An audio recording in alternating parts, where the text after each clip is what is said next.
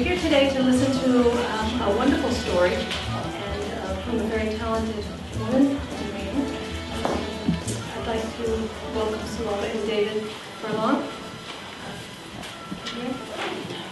Saloma Miller Furlong was born and raised in the Amish country in Ohio.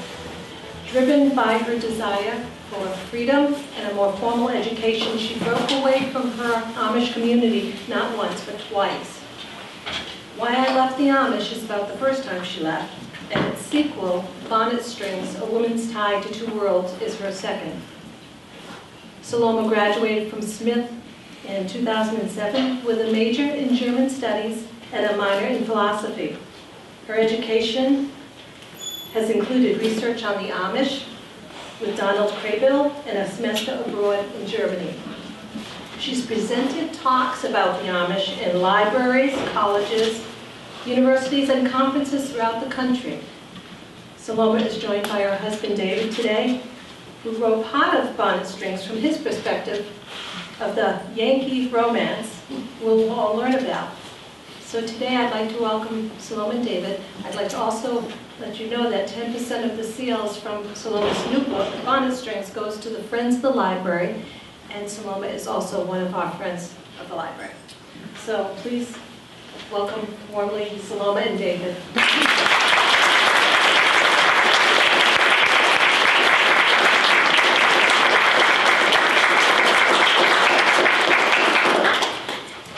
Thank you, Eileen. That was very nice.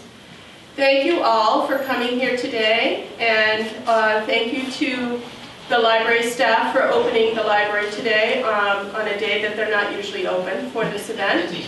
So welcome to all of you. I'd also like to thank David. He's been very supportive of me writing my story and telling my story for a long time. So Bonnet Strings is a culmination of you know, the being on American Experience twice, and also my first book, and then finally this is my second book. So it's great to be here today. Our talk today is called Torn Between Two Worlds. In my first book, Why I Left the Amish, I told of my childhood and my young adulthood until the time I was 20. When I realized I needed to leave home, I decided to go to Vermont, even though I didn't know anyone there. I had been introduced to Vermont through my 7th grade geography book, and then later I also subscribed to Vermont Life magazine. I changed my name to Linda, dressed in English clothing, and had my hair cut. With a suitcase in hand and $400 in my pocket to start a whole new life. Once in Burlington, I arrived at the YWCA in Burlington in November of 1977. And when I had stepped onto the train, the night train out of Cleveland, I had become Linda. Once I was in Burlington, I made new friends and I established a social life. I went from cleaning houses, which is what I had been doing back in Ohio, to working in restaurant kitchens. And then I got my dream job. I became a waitress at Pizza Hut. I struggled with having one foot in the Amish world and one in my Vermont one. I had no spiritual direction, and I believed that I had lost my chance of salvation, especially if I listened to the messages of my childhood. One of the main reasons I had left the Amish is to have a chance of continuing my education. Like all other Amish children, my education ended at the 8th grade. I made plans to take college courses, and then I eagerly anticipated what it would be like to realize my lifelong dream of going back to school. I also began dating a Yankee toy maker and street peddler named David.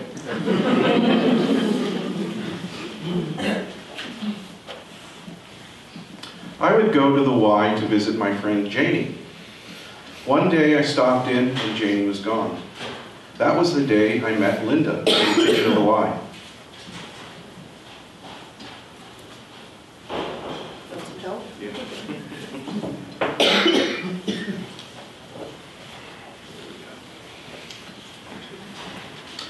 had gone to the Y to see Janie, who wasn't there that Saturday afternoon.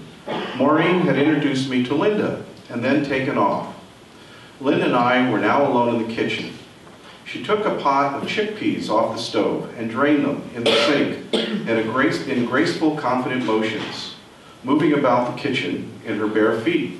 Her sturdy calves were barely exposed under a mid-length wool skirt. "Would you like some chickpea salad?" she offered. "Sure, I'd love some." Linda moved about the kitchen, putting together the salad, adding the chickpeas and dressing. She served up a portion and handed it to me.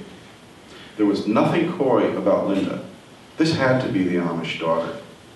She acted like someone who knew her way around a kitchen, was direct, and had the solid body of a working girl. She was my kind of woman, and I knew it instantly. Any remaining interest in Janie dissolved in the clarity and simple charm of Linda. Linda and I talked in the kitchen for hours. When I had arrived, the sun was as bright and as high in the sky as it gets in January. When I got into my Datsun pickup to leave, it was dark outside, and I didn't care. I had just met somebody extraordinary, and I sensed my life was about to change.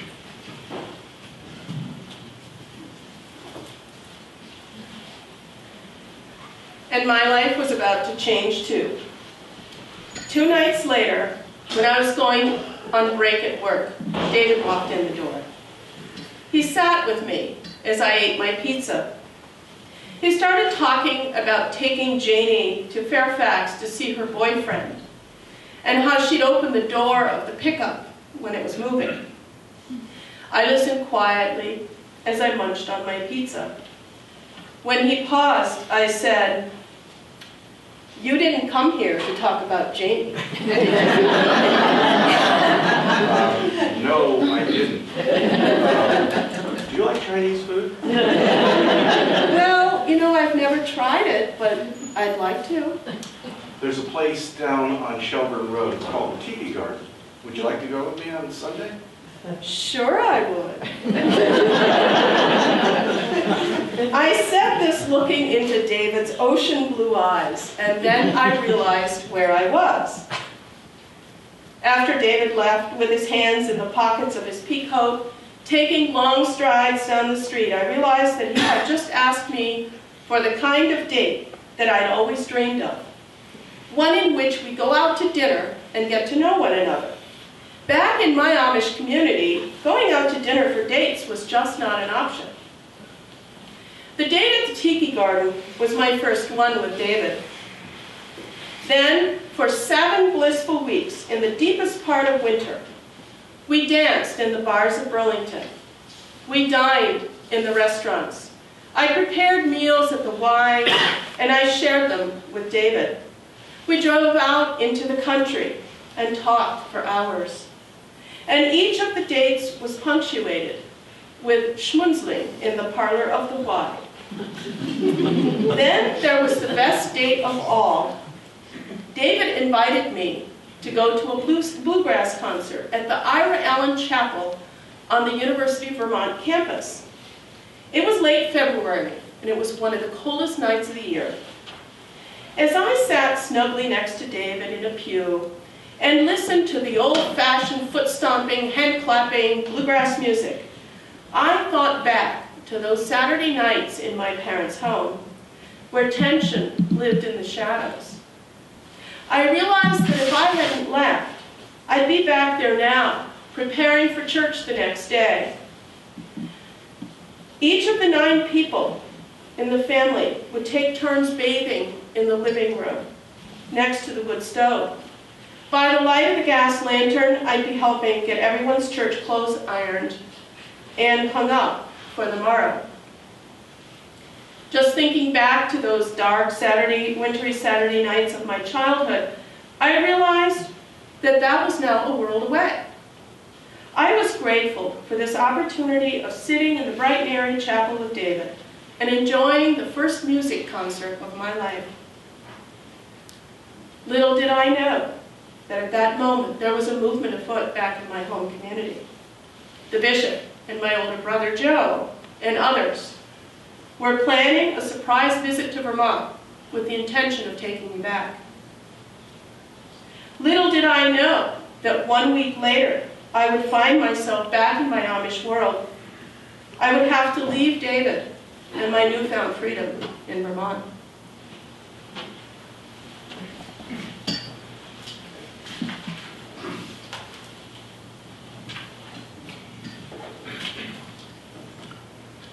The day Linda went back, there was no light in her eyes and no feeling in her voice as she said goodbye to me. She gave me the slightest of acknowledgments with a half smile and a half frown. She was pensive, quiet, and stern looking in her full-length, gray pleated dress with a short black waistcoat. Her black bonnet covered the side of her face and it covered her hair.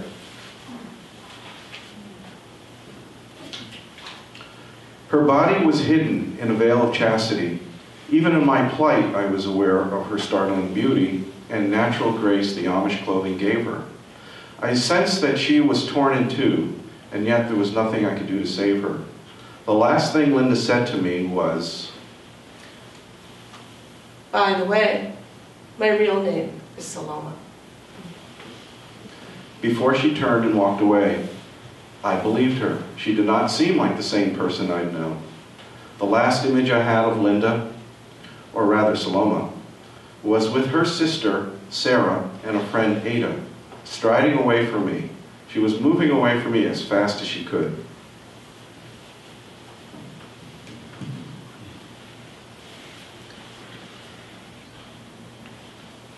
The morning after my return to my community, I awoke in my brother's house. I reflected on the sudden change back to my Amish world. I thought about all the things that I had to leave behind in Vermont. I'd worked in exchange for courses at the Church Street Center. Now I would not be able to take those courses. There was my job at the Pizza Hut, and there were my friends that I had to leave behind.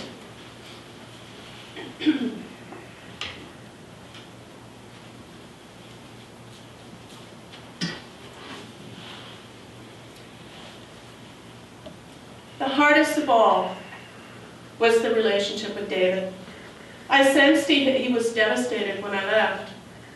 I could not look at him at the Church Street Center because I knew that I would betray my feelings if I did.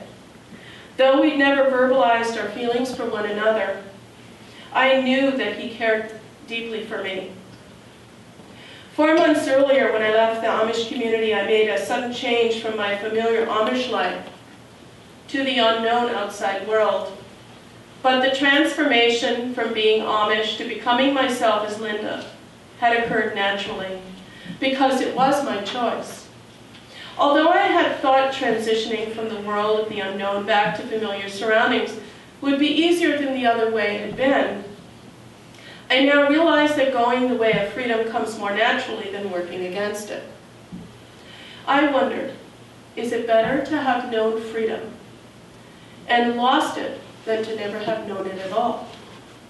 I decided on the spot that the answer for me was a definite yes. No matter what happened, no one could ever take away those 4 months of freedom I had experienced. I got up and I pinned myself into my Amish dress, combed out my hair, and pulled it up and clasped it to my head, the very same way I promised the hairdresser in Chesterland just months before that I would never do again. Then I covered my hair with my cap to show my subservience to God and to men.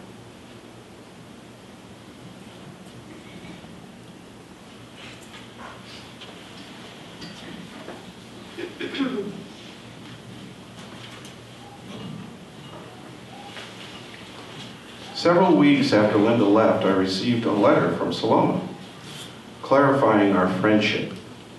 To me, we were more than just friends. She gave me her address and a phone number where I could reach her. I was thrilled and soon made plans to visit her. When I visited Linda in her Amish world the first time, I had the opportunity to experience her as Saloma. This was the beginning of a deeper, more profound understanding of her. I was introduced to a complex person in the austere world of the Amish. I felt a stirring in me, like an awakening. And she was in the center of it. Saloma and her Amish grace pulled my heart in deeper than it had been before. Yet she was only willing to offer me her friendship. I wanted more.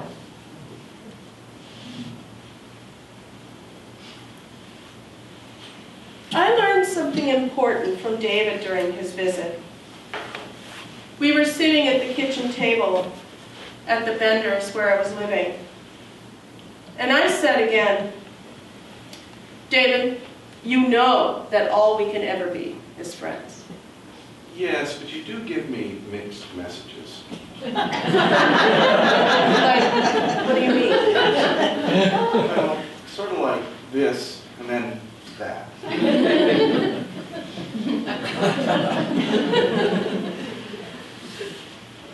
That is when I realized that David knew me better than I knew myself. When David was ready to leave to go back to his sister's house that night, I stepped outside with him and we looked up at the stars. He said, Could I give you a kiss? no. Well, actually, you were supposed to ask me. You were supposed to say that.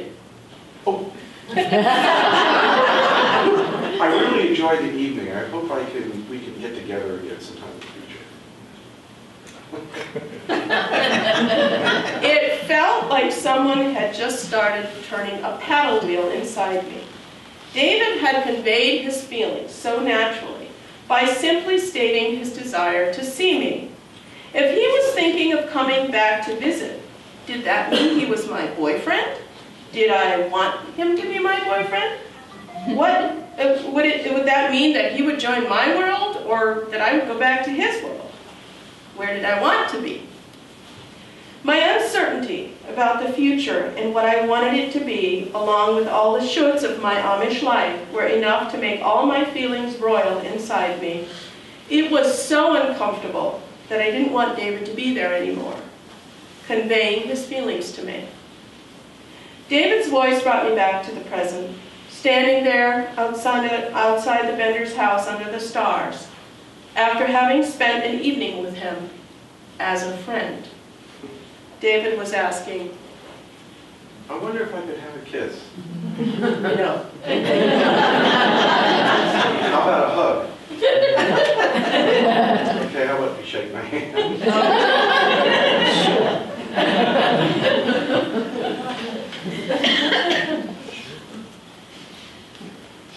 That handshake under the stars was the most loving, the most tender handshake I'd ever gotten from anyone. It held a longing and a desire that I couldn't even name.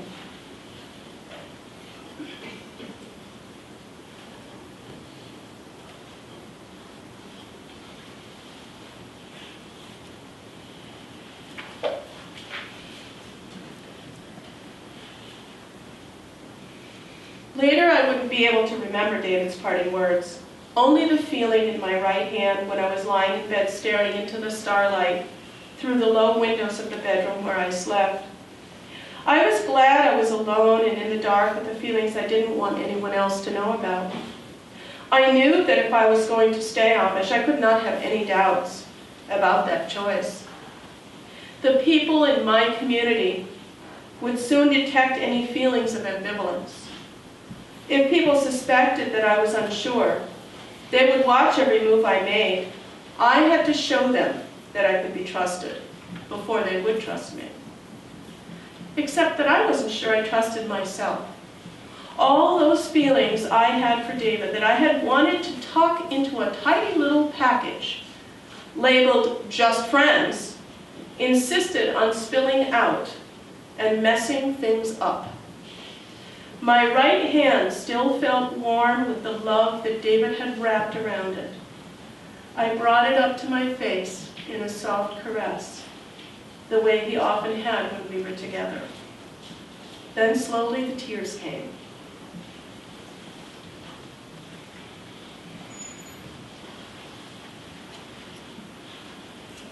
Oh, I guess it's still me.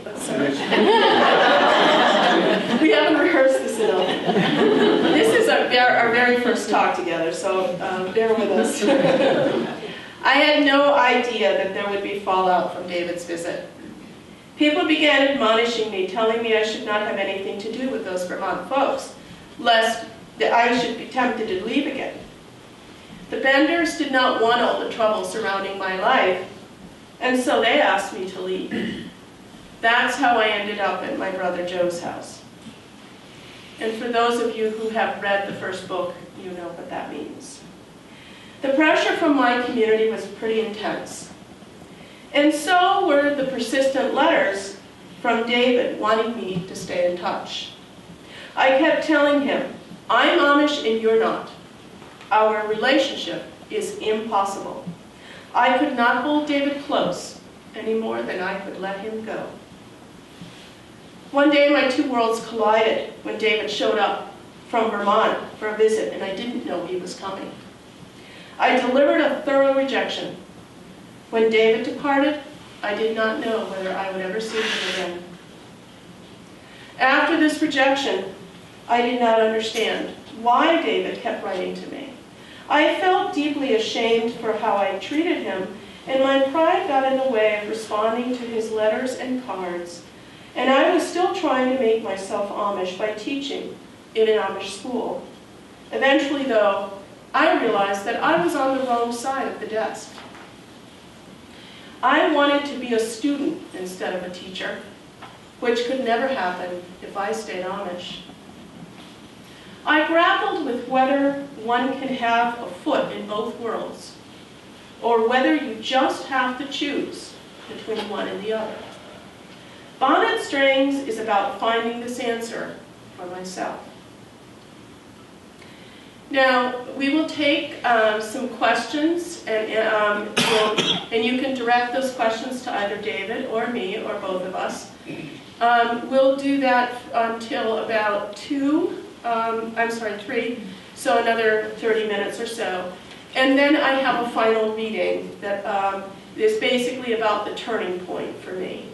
And I also like to mention, how many of you saw the Amish Shunned this past Tuesday? Oh, quite a few, okay.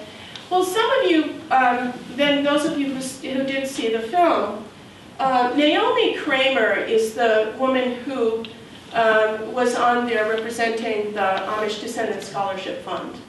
She and her cousin Emma were the founders of this, and I'm also on the committee. Her cousin Emma was at her own graduation at San Diego University. She had worked her way through college without any support from her family.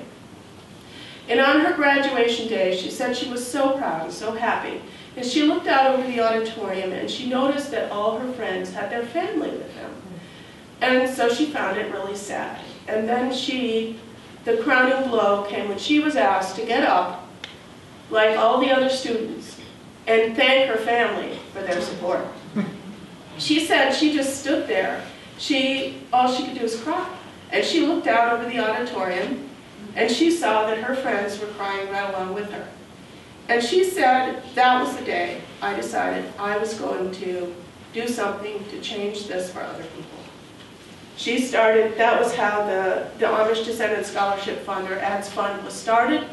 And she and her cousin Naomi started it, and then now I'm also on the committee. So if anybody feels moved to leave a donation, there's a box here for it. So now who would like to start the questions and answers? Yes? I'm just curious, what's your opinion? I was listening to your program on TV, it's very fascinating, very, very good. Thank you. And they were saying that 20 million visitors pass through the Amish community. Is it every year? Yes. What do you think why do you think it's such a draw? What's your feeling there? That is the million-dollar question, because I have puzzled over the question of what is the fascination with the Amish culture. Some people want to claim that they are like a model of a good society to us. They represent our past, our rural past that is, close to the earth. And it's simpler in the sense that they have less technology to complicate their lives. So really, there is that whole idea. But I think there's something deeper than that. I think there's the Amish also, for me, represent a very quiet faith. I mean, they have a lot of problems, but they also have a very deeply rooted, quiet faith that they live out. And they do so without really wanting all this attention drawn to them. I think with our fascination for the latest fashions and technologies, our lives have become just too complicated. And so they represent the alternative. That's the only thing I can say. I think the culture has become hyper-individualized. We've forgotten how to come together as a community. The Amish represent community. I tend to agree. Okay. Yes. So I'm wondering when you first went back, if you could expand on your feelings as to whether you felt, maybe in retrospect or at the time, coerced, or to what extent you went back willingly. I did not go back willingly. I was overwhelmed by the presence of the bishop, my older brother, my uncle who's a bishop, the wives of the bishop and my uncle, and my friend and a sister. They basically brought the troops because they knew that if they overwhelmed me, then I wouldn't go back. And with the history of my brother and myself, I did not trust that he would not physically stuff me in the van to take me back if I resisted. And I finally decided, okay, if I'm going to go back anyway, at least I will go back with my dignity intact. But as I described, the morning after I went back, there was a feeling of entrapment. Oh my God, what just happened in my life? And it slowly, over the next couple of weeks, I became sort of acclimated to my life. And when I made, this is described in the book, when I finally made the public confession that would then, and then they would accept me back into the church, I actually had a moment of grace in that. And I didn't expect that.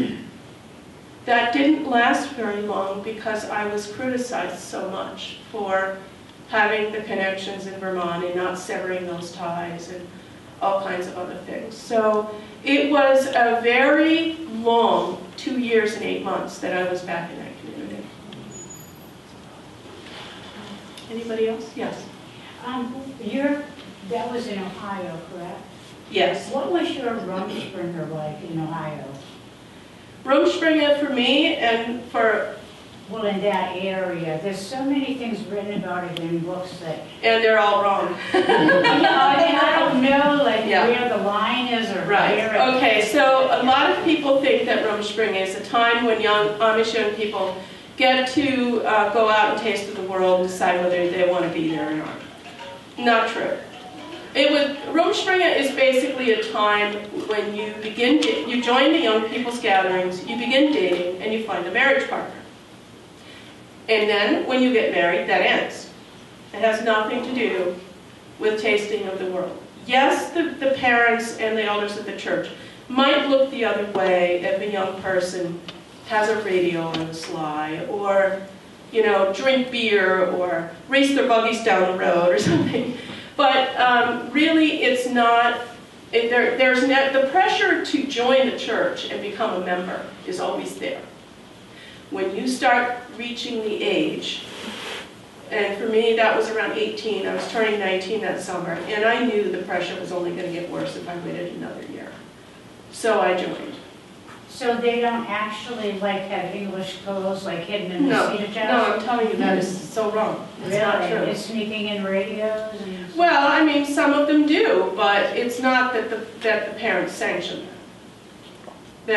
It's that it's still considered wrong, and the parents still want them to join the church. So, and in some Amish communities, it's more lenient as to what they do allow for during their dating period. And it's basically a dating period. That's all Rosh Hashanah is. Yeah. Anybody else? Yes. I have a place in upstate New York, and a lot of the Amish people started moving there and start communities there.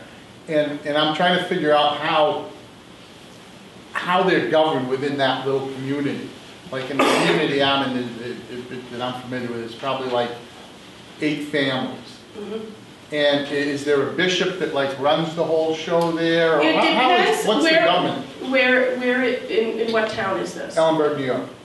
Okay, I don't know that community.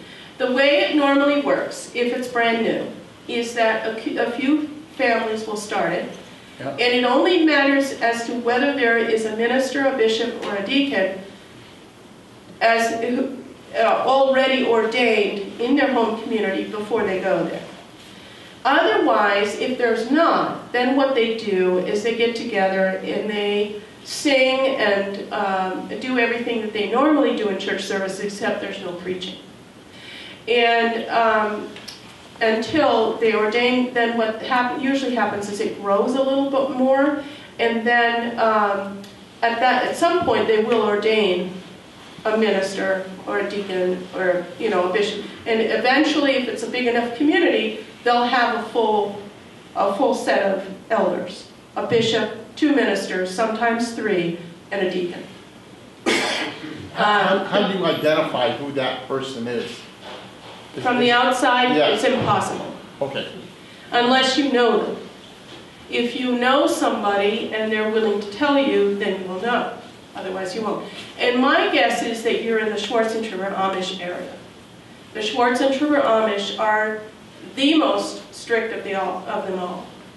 So they have very little to do with their English neighbors.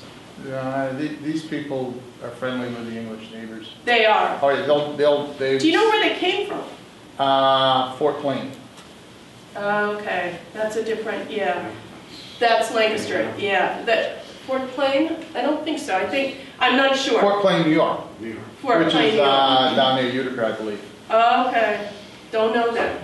It all depends on whether they're willing to tell you. Because I asked the oldest guy, whatever, I asked him one time, I said, well, you must be the boss of the Amish here.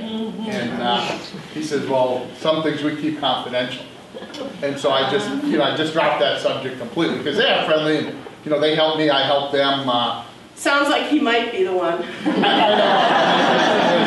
Because normally they'll tell you unless it's him himself. Yeah, there's 2 or 3 elderly. You might want to ask somebody else and then you'll know. Anybody else? Yes. Saloma, when they have a bishop or the elders, are they lifelong positions that they held? Yes, they're lifelong positions. They're ordained. Ordained means basically that at a communion service, when they are going to ordain a new minister or leader, what they do is all the bishops from neighboring church districts will come and help with it's a very serious undertaking. Everybody in the home district, including the women, file past a window and give the name of one of the men in the community who they think would be a good leader. That gets recorded, and anybody with 2 or more votes will then go into what they call the lot. Let's say there's 6 people in the lot. They put 6 books out, and in one of those books is a piece of paper. The person who picks up the book with a piece of paper in it is now ordained for life. So they feel that God's hand is in the chance end of it. So that's how it works. Yes? I wonder if there's any aspects of your Amish upbringing that are present in your life today. Absolutely. Yeah, there's, for me, it really has to do with my spiritual, sort of, the quiet faith part of it. I don't really go out and talk about the way I feel about, or my own spiritual journey. I have to know somebody before I can really give the intimate details of my spiritual journey. I also feel like I still practice off and on when I have time the homespun arts that I learned from my mother. My home is fairly austere and simple. I still dress pretty simple. I mean, Kirsten is my seamstress and personal dresser, as she likes to call herself. And she's constantly trying to tell me, well, you know, that's not really in fashion. And I say, I don't care. So she gets very exasperated at me. So I like, you know, I still have some of the same values in a way. And there's some things that I miss from my home community that I can't replace. Things like the community aspects of, you know, like if I'm doing my homespun arts, I'm doing it by myself, instead of getting together with a group of women who will do it with me.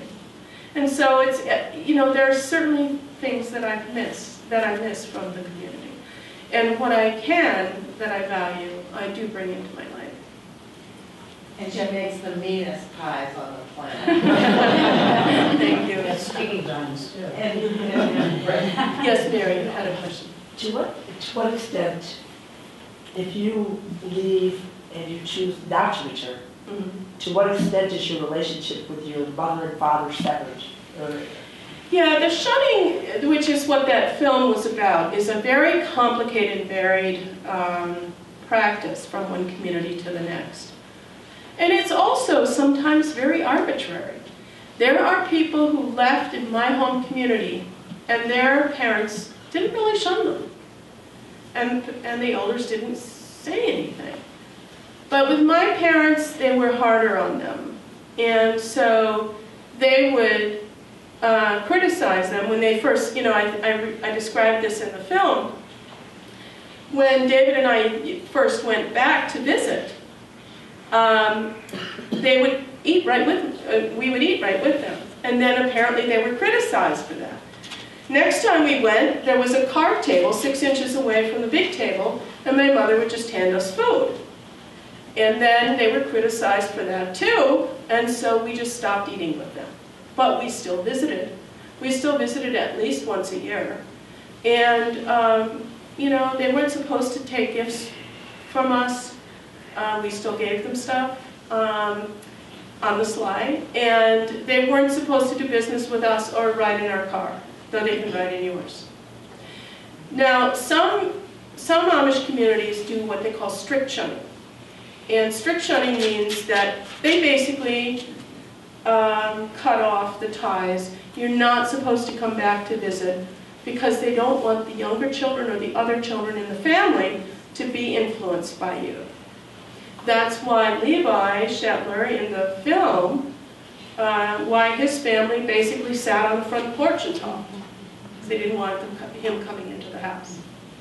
And by the way, I heard from the producer of the film, she put out this little tweet that Levi, when he went up to visit, ended up staying an extra day to help somebody else leave.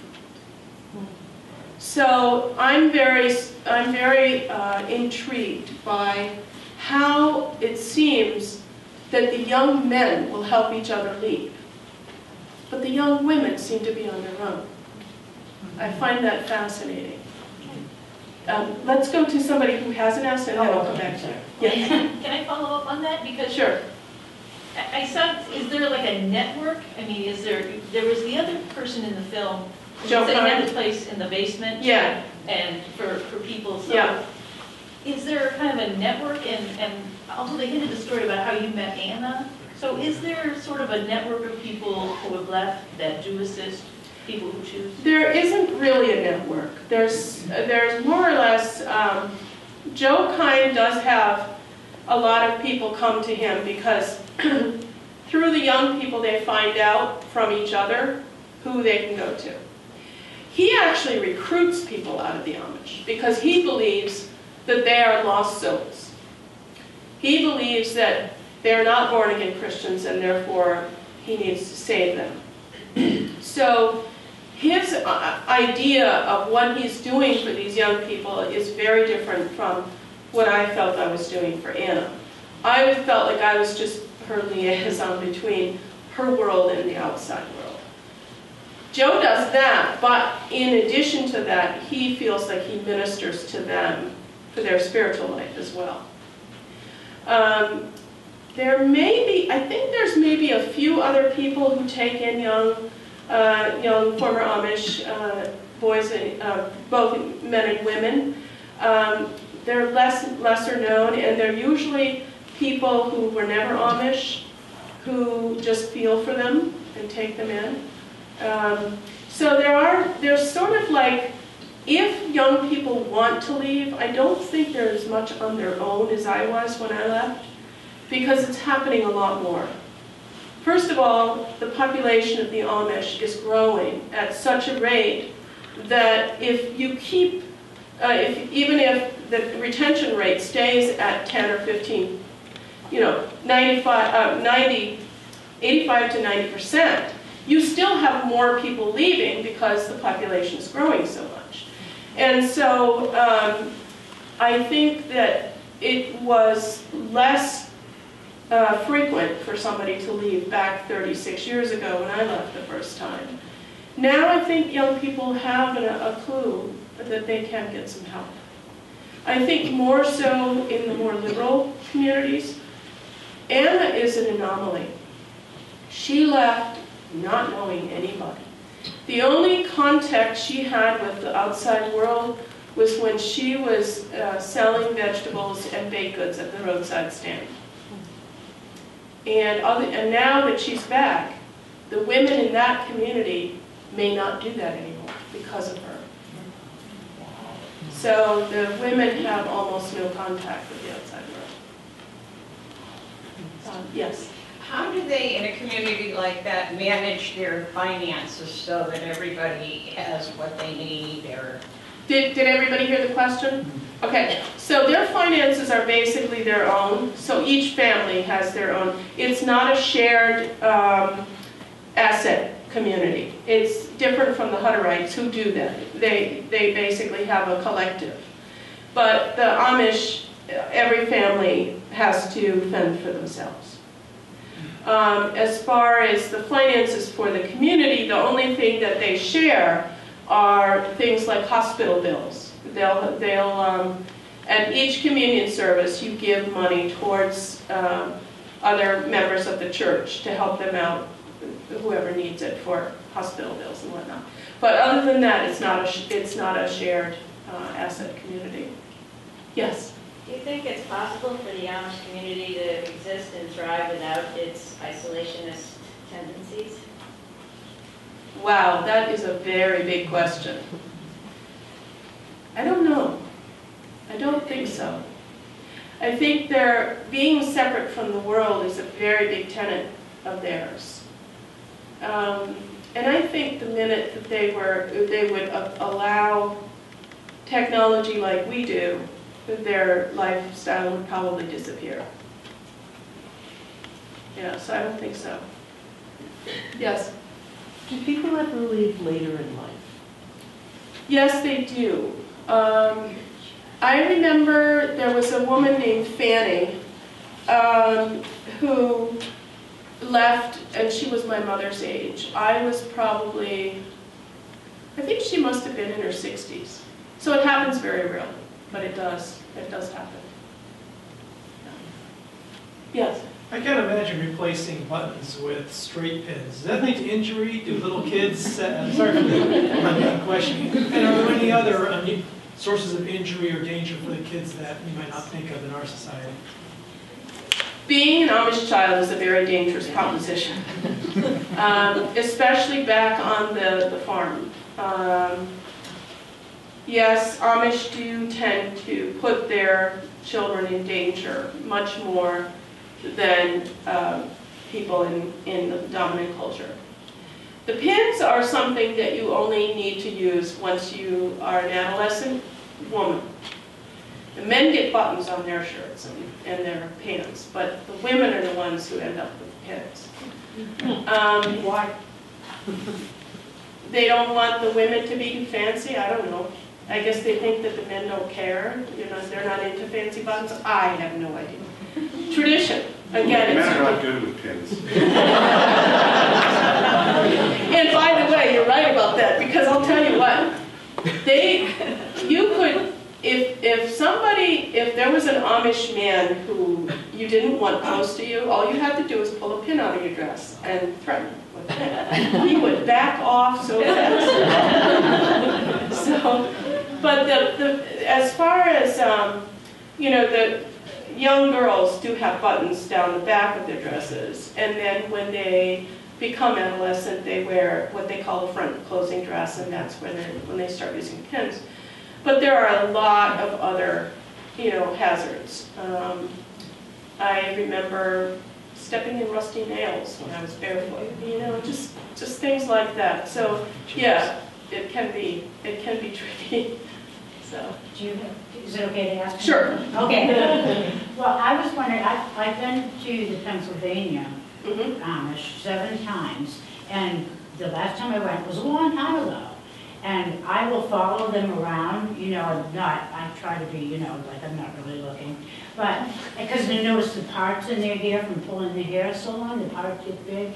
But I see that they buy store-bought cookies and bread. And I'm picturing homemaking bread, but they're buying white bread in the store. And this was years ago since I've been. Well, the Amish changes. Well, first of all, the Amish in Lancaster County are, they're the most open to tourism.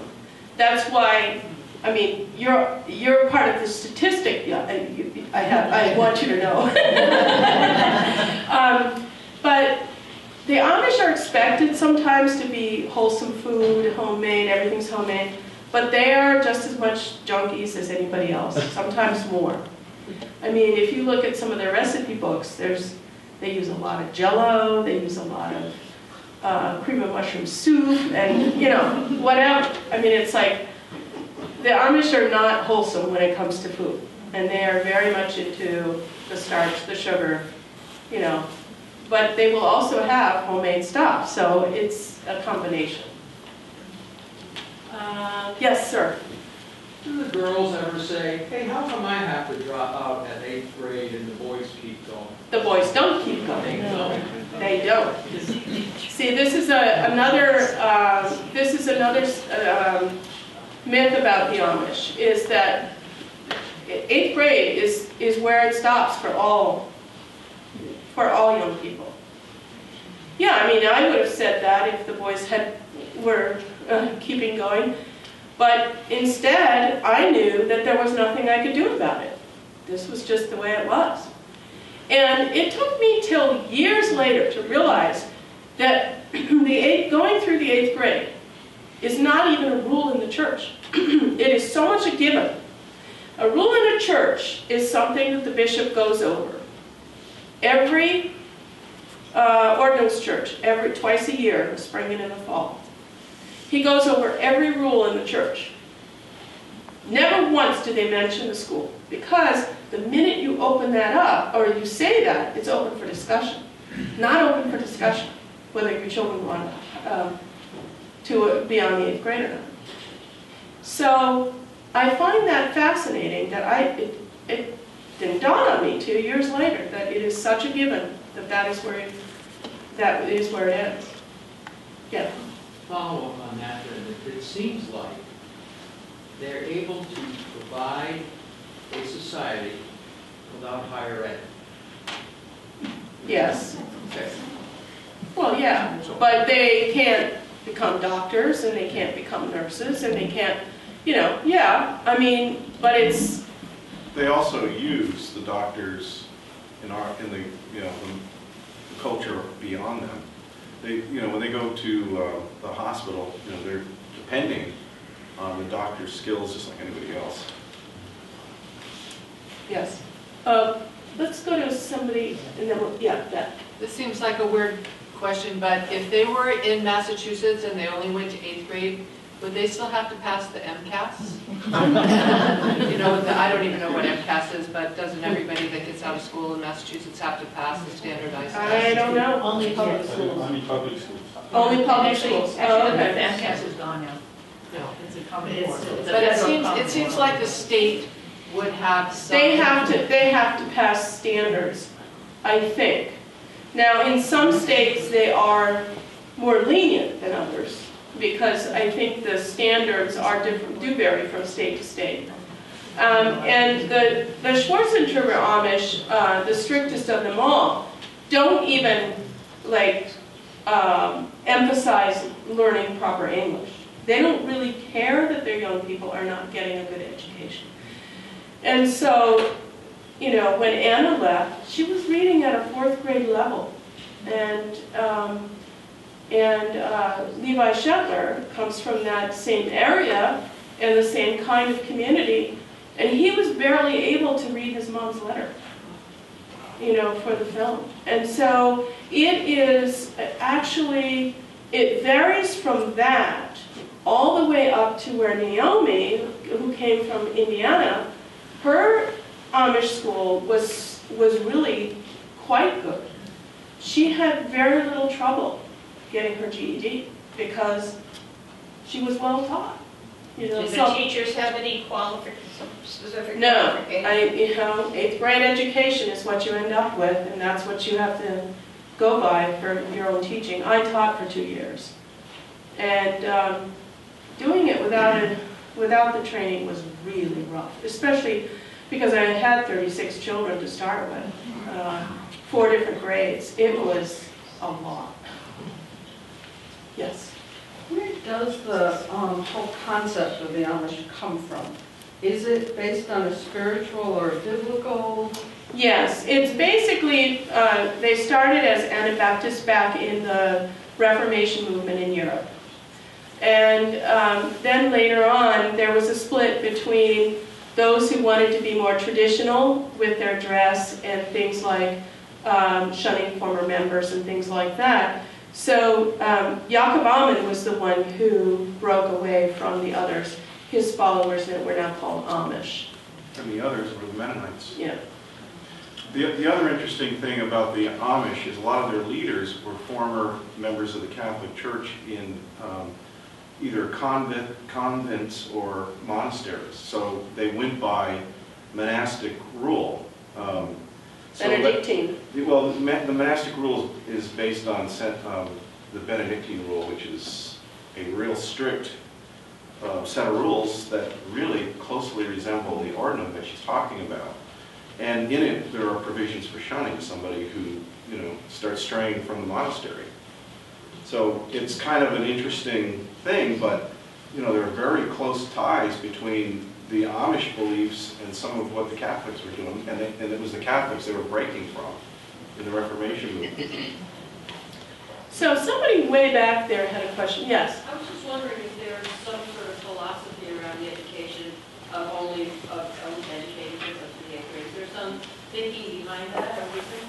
You know, I have never, the only thing that I have ever heard as I was growing up is that if you, I think it's a fear that if you go beyond the 8th grade, you will know you have a choice. And that's basically, I think, why.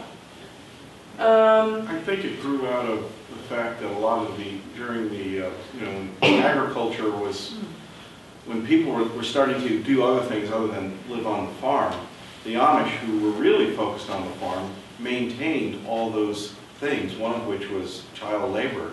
You know, the children had a certain amount of time that they could go to school, but most of it was, you know, they have to go back and do work on the farm during the harvest.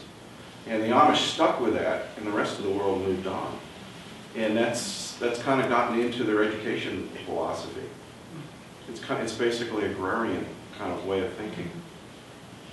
Okay, so let's see. We have one more who has been asked. I just have a question. You were speaking about that David, he wanted to hug you or kiss you, and you said no, no, no.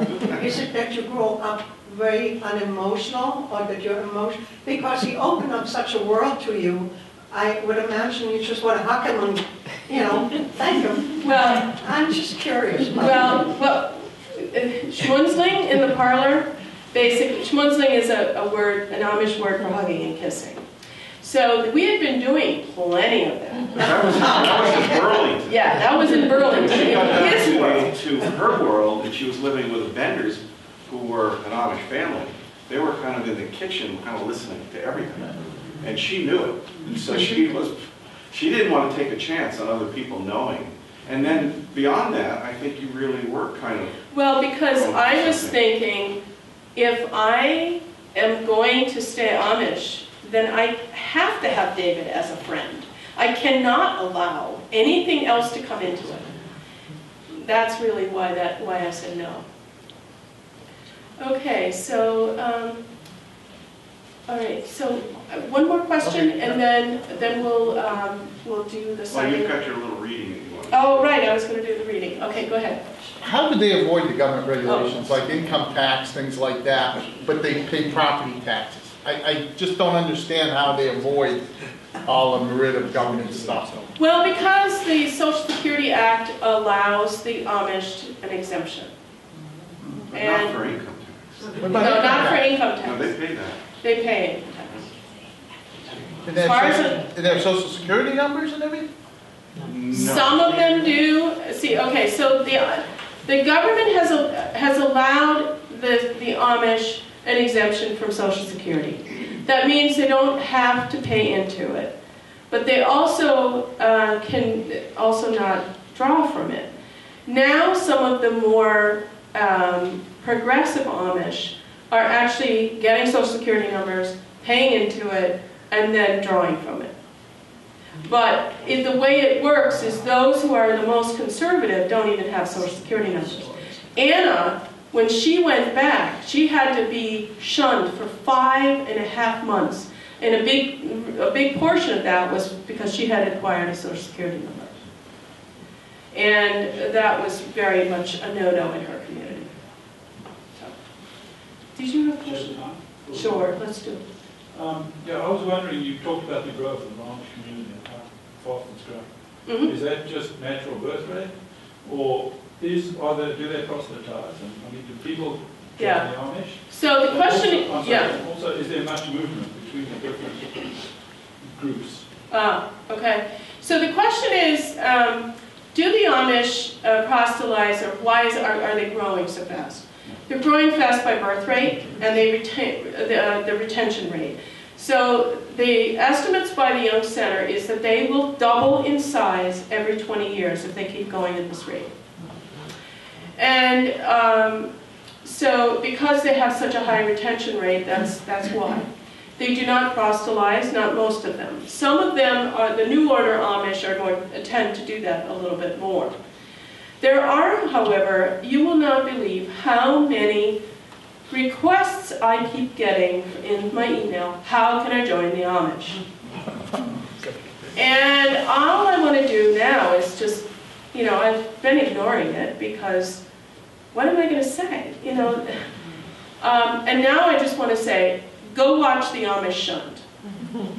Because 2 people in that had joined. Well, the mother had joined and the son had to go along, and then they both left. And the whole family left, as far as I know.